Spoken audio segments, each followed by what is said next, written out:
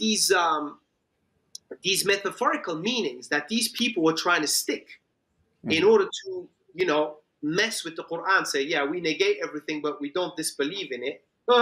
Yeah, right. That was their way of wiggling. Okay.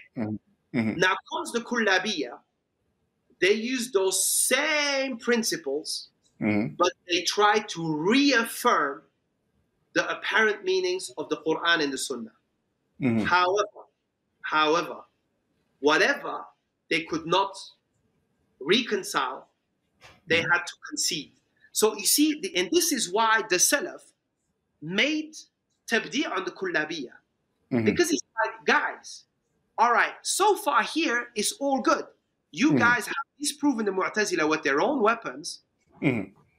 But when you can't do it, instead of saying, and in this point here, we just got to go with the Quran and the Sunnah, despite we can't use your tools to prove it right, we still got to go with the Quran and the Sunnah. No, you stuck to the tools. Yes, exactly. Revelation. Okay?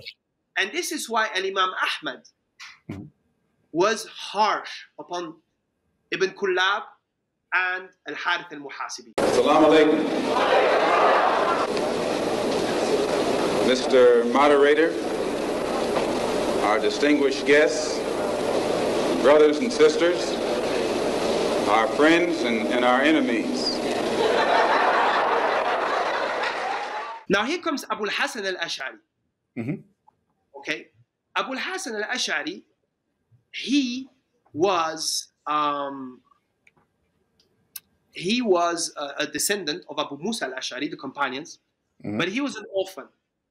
And after his father passed away, his mother remarried Abu Ali al-Jubba'i, who was the head of the Mu'tazila in al-Basra.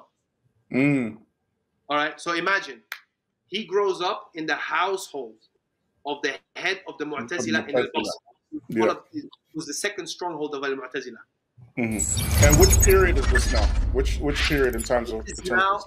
This is now 260. Okay. Now look, basically the muhaddithin, like the golden era of the muhaddithin is gone. It's gone. Yes. Bukhari and Muslim have passed away. All right. And things are and the time of the Atba' Tabi'in is done as well. Look here. Atba' Tabi'in are gone. Bukhari and Muslim are gone. Ibn Jarir al-Tabari is still around. And here comes Abul Hassan al-Ash'ari. Okay. So he was groomed to take over the madhab after al-Jubba'i. Al-Jubba'i was grooming him to become the next number one of al-Mu'tazila. So most of the biographies of al-Ash'ari, they say that he was on i'tizal for 40 years. Yes. Okay. Now, one of the best studies on the Ash'ari madhab, which is done by Abdurrahman al-Mahmud, he claims that most likely what it is, he was on i'tizal until he was 40 years old. Right? Because somehow the numbers don't add up if you say 40 years. Yeah, exactly. If you say 40 years, yeah. Not like from age 15 till age 55, all right? Yeah. So after reaching deep levels of i'tizal, he hit a wall. And he disappeared for days, like he was in doubt. He has all these principles in his head and all this, what if, and if we say that, then it necessarily implies this, but then how come, and blah, blah, blah, blah. He just, he blacked out. Yeah. Then after, some say about 2 weeks, he came out after Salatul Jumu'ah.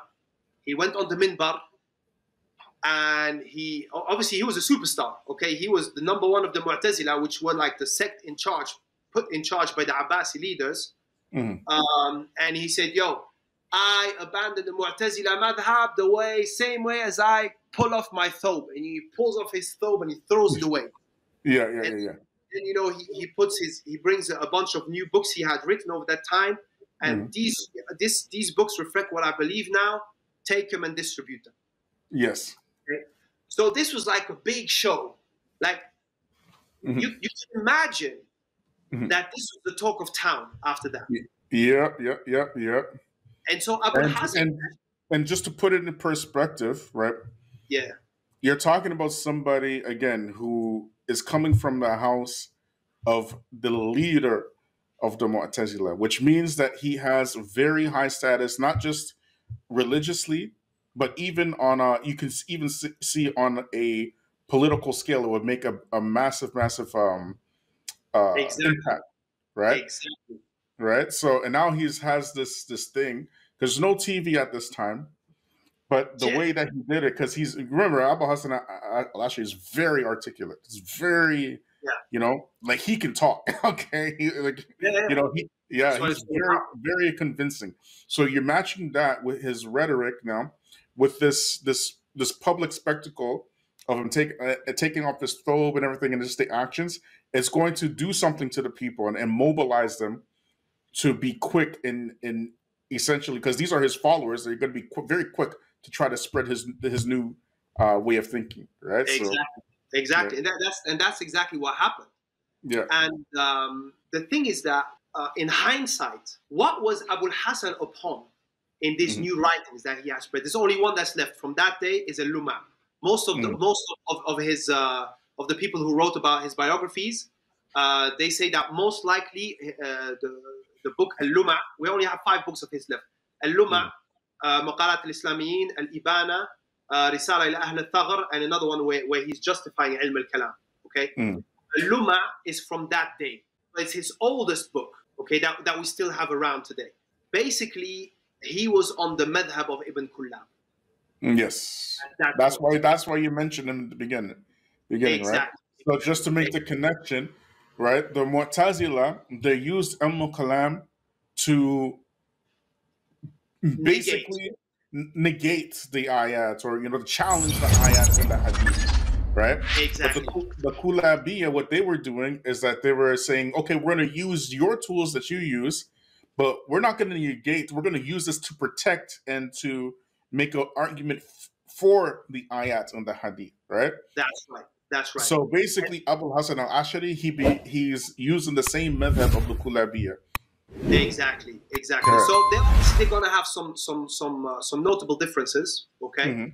But like the essence is there. Like everything I said here, it works for the Kullabiyya and it works for the Ash'ariyya, right? So whatever he could not reconcile, he stuck to this principle of Ilm al-Kalam instead of sticking to the ayat or the hadith. Yeah. However, that was not the end of it. Abul Hassan al-Ash'ari, like at this stage, he had reinvented himself and he embarked on a new